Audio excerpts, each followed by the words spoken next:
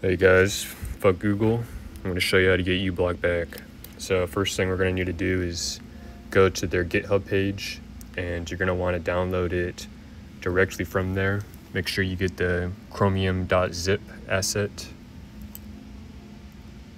And once you have that installed, you're going to want to extract it.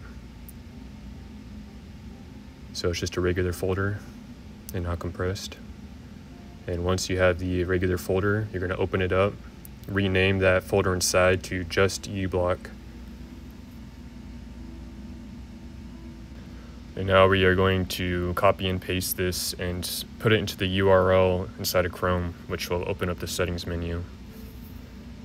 And you're going to want to set allow legacy extension manifest versions to enabled, and then reset your Chrome browser. And once you have it back open, go to manage extensions, set it to developer mode up in that top right corner, load unpacked, go find that folder you just renamed. It should be inside your downloads, uBlock, there it is right there. Select folder, open it, and just like that, you got uBlock back. Fuck those guys.